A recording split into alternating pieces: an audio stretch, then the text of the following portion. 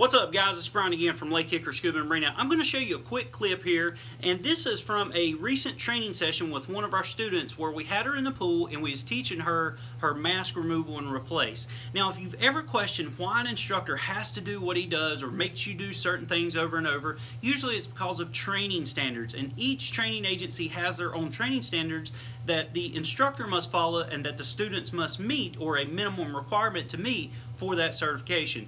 Now, anytime you get trained, there's usually three parts to your training, which is the academic portion, the confined water portion, and then the evaluation or checkout dive portion, where we kind of bring everything together. We put you in a live scenario and you must perform the skills.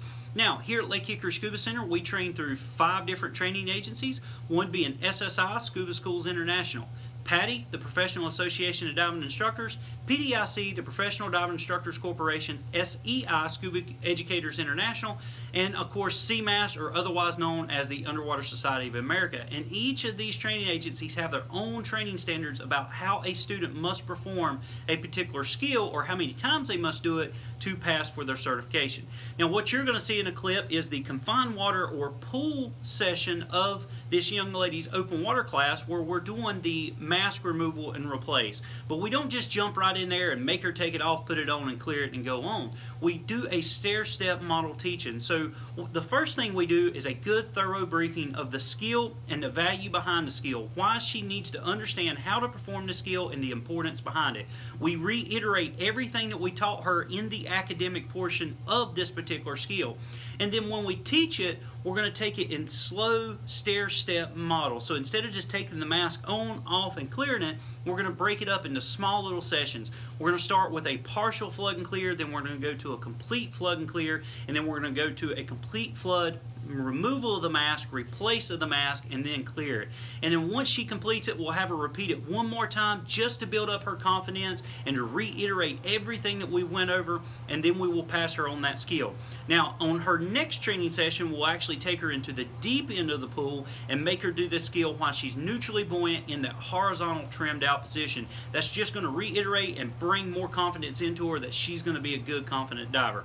But if you ever question why your instructor makes you do certain skills, ask to see the training standards that you're learning through, or the training organization that you're learning through, and he should show that to you so you understand why you must do what you do. So take a real quick look at this video, and I'll give you some final thoughts.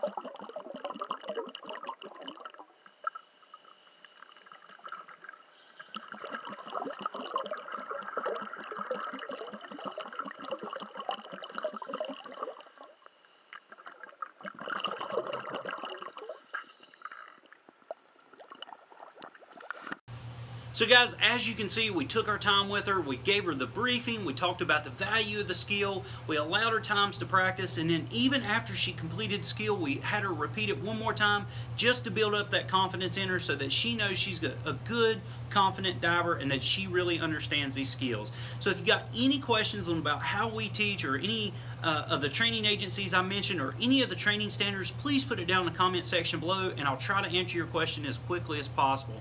Guys, as always, make sure to check back each week for new videos. Make sure you follow us on Instagram and Twitter, like us on Facebook, pin us on Pinterest, subscribe to us here on YouTube, and as always guys, we appreciate your business.